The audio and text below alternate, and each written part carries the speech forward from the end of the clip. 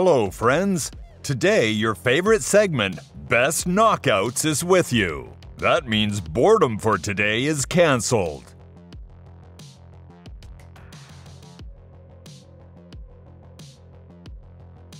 On August 26, 2005, Jamaican O'Neil Bell defended his IBF Cruiserweight title against the South African Sebastian Rothman. The technical contender didn't plan to go down without a fight, engaging in nearly every battle with the dark-skinned puncher. The unexpected twist came in the 11th round, when Bell's fierce combination sent Rothman into a heavy knockout. Good shot there, hurt Rothman, and drops him. And down goes Rothman, and I'm not sure he's going to make it. Just like that, it's over.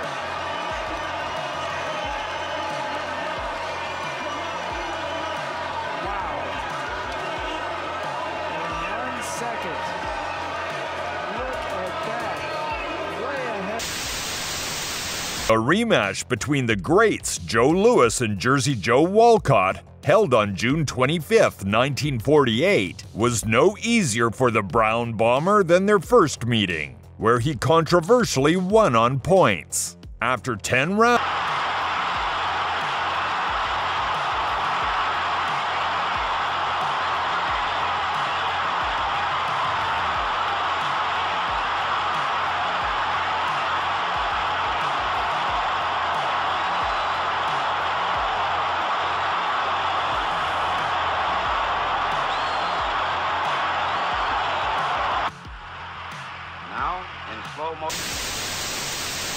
on July 12, 1951, the legendary Rocky Marciano achieved an impressive victory over the sturdy Rex Lane.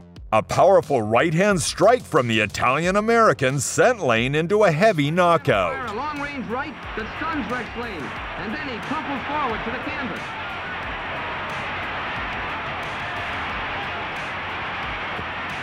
Referee Mark Kahn picks up the count. It's 10 and out for Rex Lane, who hasn't moved a muscle. He's really out. And Rocky waves are right on high. If Daniel Santos thought that defending the WBO welterweight title on December 16, 2000 would be an easy stroll, those thoughts quickly vanished during the fight. In the first round against Englishman Neil Sinclair, the fighters exchanged knockdowns. Yes, that's just showing that he is losing his confidence. He's not committing himself with his right hand, or he's... Oh, there's a right hand, though! Look at that from Sinclair! Oh, boy! He's got Santos down. First time he connected with it. In the second round, a lethal left cross from the Puerto Rican forced Sinclair to bid farewell to his championship ambitions. And that's more dangerous. I'm not sure Sinclair's going to get out from this. He won't. It's over for him. Left cross, close in, counted out, over in round 2. Well, he found the answer, Daniel Santos. He'd been tagged a bit with that right hand in the round, but there was the championship quality. And Sinclair really was out of it from the moment the punch landed. The referee... On November 15, 2014, Argentine Jorge Sebastian Hyland deeply disappointed the Irish fans, securing an unexpected victory over the local favorite and former title contender Matthew Macklin. A powerful right-hand strike from the Latin American in the 10th round marked the end of an exciting showdown. Marked up around the eyes, reddening on the bridge of the nose. Jamie Moore suffering along with every Matthew Macklin fan in this arena. And Hyland at the end continuing to stalk him. Title fight with it. He needs a knockdown. But first he's got to start winning a couple of rounds. It's been a while since that happened. And straight on him again. You know, I said in the early stages, Nick. Oh, got him. And he's been wiped out. Single punch, no count. Disaster for Matthew Macklin. Delight for Jorge Sebastian Hyland, who celebrates. But all the air just got sucked out of this arena. And that was a shattering finish for Matthew Macklin. And is that the end of what's been a terrific career? That was a nasty... On August The fight on July 2, 2011 ended brutally for the former European champion Terry Dunstan. The former interim world champion Ola Afolabi didn't plan to linger in the ring, delivering a perfect right-hand knockout in the first round. Should have has a little bit of damage on his left eye. Oh, what a punch that was. That's a finisher. Great right hand, terrific right hand, and Terry Dunstan is not going to get up from that one. It's going to be all over in this opening round, and the referee has waved it over, and what a peach of a shot that was from Ola Afolabi. They say he's not a noted puncher, well tell Terry Dunstan, and what a terrific punch. The defense of the WBA middleweight title, held on December 9, 2011, didn't cause much trouble for Gennady Golovkin. Former world title contender Lajuan Simon was harshly knocked out in the first round by a powerful left.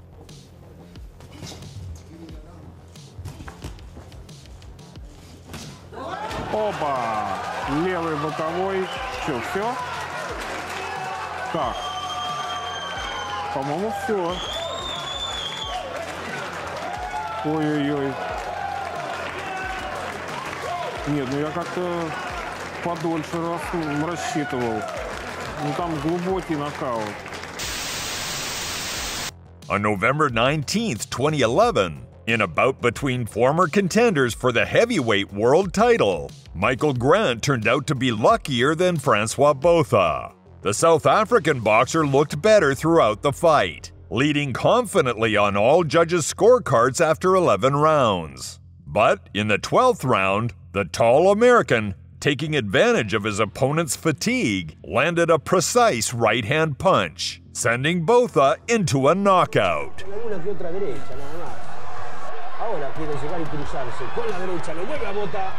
Dijimos, una definición por nocaut lo puede salvar de una derrota por puntos. Lo está midiendo con la izquierda, se cruzan los dos. La derecha de Botha llegó mejor sobre la cara de Grant, que lo está midiendo con la izquierda. Falla con la derecha, se termina la pelea. Están muy cansados los dos. Derecha tremenda de Grant, dijimos. Solamente una derecha podía definir el pleito. Si no ganaba Botha ampliamente, va a ganar por nocaut Grant. Va a ganar por nocaut Grant. 8, 9, ¡au! Ha ganado por nocaut Michael Grant. Ha ganado por nocaut en una definición que no tiene nada que ver con la... On January 13, 1954, Ezzard Charles achieved a brilliant victory over Bob Satterfield. In the second round, Charles's impressive combination sent his opponent into a heavy knockout.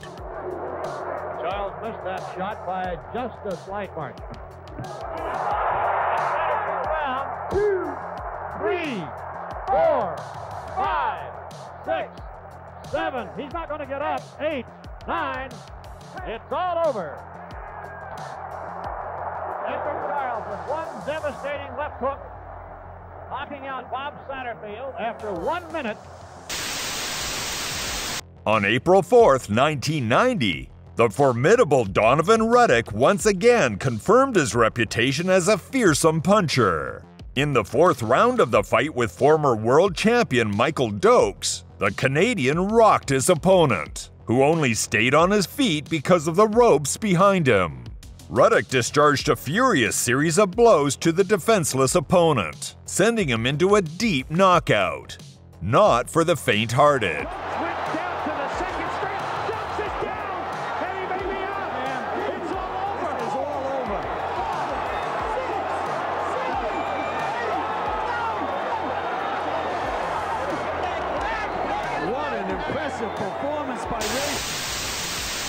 The bout between Colombian Prudencio Cardona and Mexican Antonio Avelar, held on March 20th, 1982, ended incredibly beautifully and brutally. In the first round, a series of punches from the Colombian boxer sent the former WBC lightest weight champion into a silent knockout. y le está disparando, pero con ganas de veras de liquidarlo, y ahí lo clava, y se clava, pero dramáticamente, se golpeó la cabeza contra la lona, y ahí se queda para la cuenta definitiva y penal, Toño Avelar, que está en malas condiciones, el médico sube para atenderlo inmediatamente, lo pone en horizontal, está conmocionado Toño Avelar, hay verdadero... On July 18th, 1987, the great Mike McCallum brightly defended his WBA title in the first middleweight against the claims of former world champion Donald Curry. The match was by no means easy for the champion, and after 4 rounds, Curry confidently led on the scorecards of all 3 judges. The magnificent left hook from Mike settled all doubts about the winner in the 5th round. Very well, Tim. Good right hand to the body. There's a good combination. Left hook under, right hand on the chin. Classic combination from Donald Curry. But that left... So McCallum, that perfect punch is certainly euphoria for him and euphoria for Lou Duva, because for McCallum, as we said, there was a... Julian Jackson is rightfully considered one of the most formidable punchers in boxing history.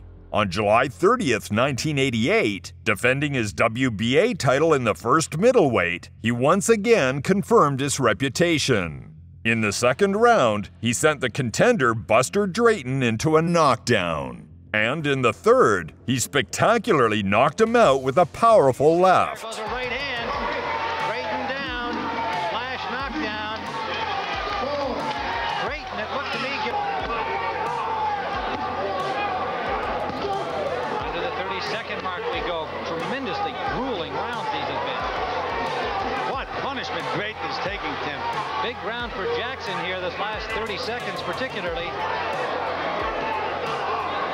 And Drayton is still firing back. Oh, a big left hand. Oh, a tremendous left hand. Hook, Tim. Drayton dropped like a tree. Drayton dropped like a tree. And he is not going to make it up. That's all over. He's trying desperately.